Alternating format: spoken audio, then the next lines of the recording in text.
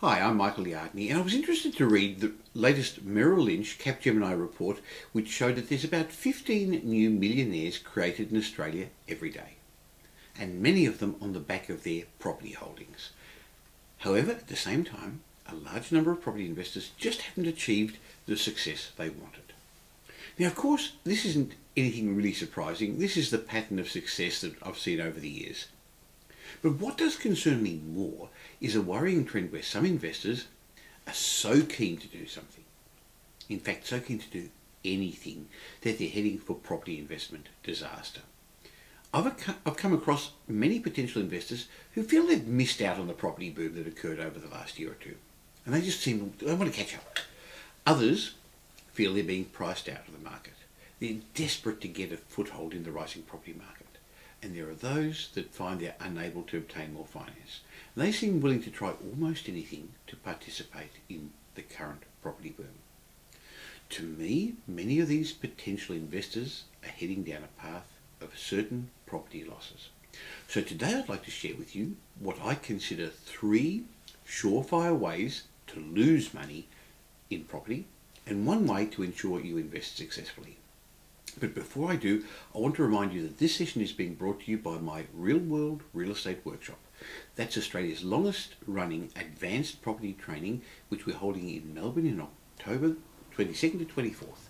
If you want to take advantage of the changes that are happening in the property market, and in particular if you're interested in getting involved in property renovations or development, you've got to learn from real world people with real world advice, people who are doing it and actually have been doing it successfully for a long time. So click on the link below and find out more about our workshop. But back to the message I was telling you before. What all this seems to boil down to is that in their bid to get into the property markets, many investors are starting to speculate rather than invest. The problem is they're so determined to do something. They just want to do anything so they don't miss out. Even if they haven't got enough money, or haven't developed the discipline to save, or they've already borrowed to the limit, their banks just won't lend them anymore. Now, of course, I understand why they're keen to share in the profits that others have achieved in property.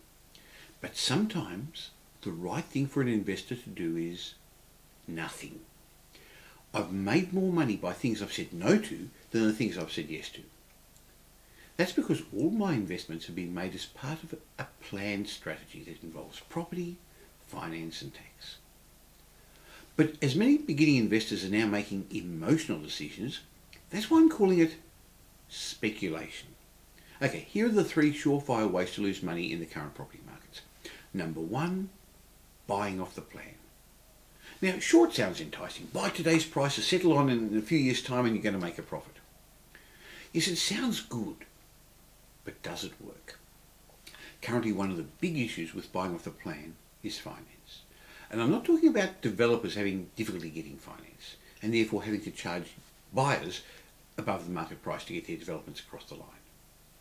I'm talking about the finance an investor needs to eventually complete their purchase.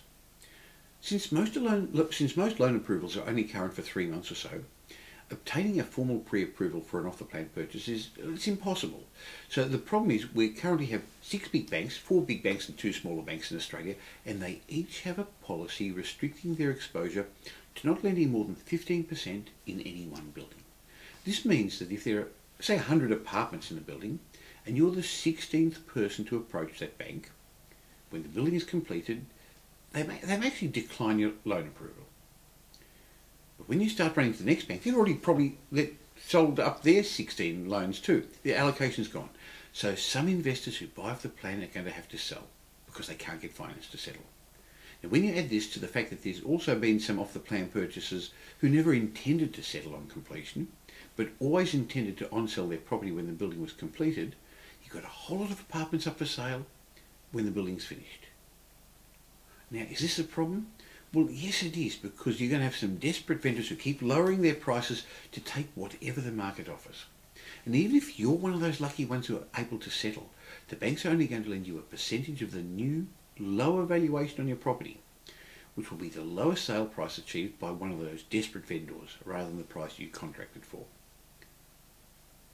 Now add to this the fact that the banks only lend 70% of the loan to value ratio in the postcodes where many of these big developments are, and what looked like a good investment starts to turn sour.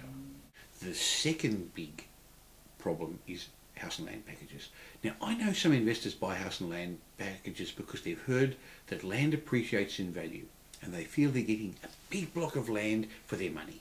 But when you think about it, usually the land only accounts for less than half of the selling price, giving these properties a very low land to value ratio. Now I know others are considering buying in these estates on the new estates on the mistaken belief that properties are cheaper there.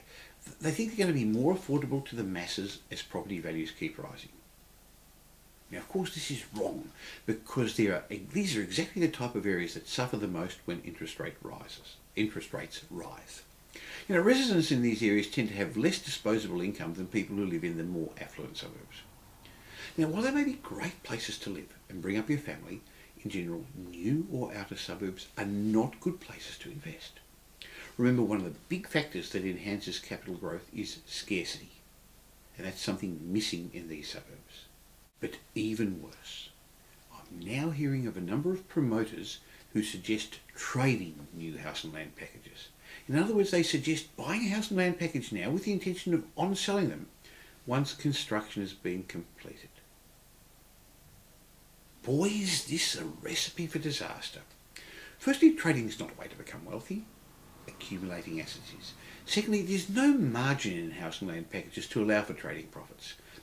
Price-sensitive purchasers are always going to go just down the road to the next builder. There's just no room for middlemen in this sort of product. And even if you could sell, and for a higher price than all the other speculators who are going to do exactly the same in the same estate as you, after stamp duty and tax you're going to lose money. And don't be fooled to thinking that these areas are going to outperform over the next few years. In the outer suburbs, people's wages tend to go up by the CPI. However, in the inner, more affluent suburbs, residents have more disposable income, and that increases much, much faster than the CPI. They've got businesses, shares, other assets, bonuses, and so they're not going to be worried by rising interest rates. The third surefire way to lose money in property over the next few years is to follow some of those creative schemes currently being promoted by property spruikers. People with little or no money are being tempted by the prospect of bypassing the banks and getting it right into development without even developing the discipline for saving. They're happy to hear promoters' suggestions you can control millions of dollars worth of property using none of your own money. Now there's nothing new about these schemes, and if history repeats itself, the promoters of today will become very rich while the students will learn a very expensive lesson. Well, if these methods don't work, what does? There's one proven time-tested method that has made average Australians very wealthy. However, it's nowhere near as sexy as some of the smoke and mirror techniques I've just mentioned. So if you want to grow your own significant property portfolio, you need to own properties that will provide wealth-producing rates of return.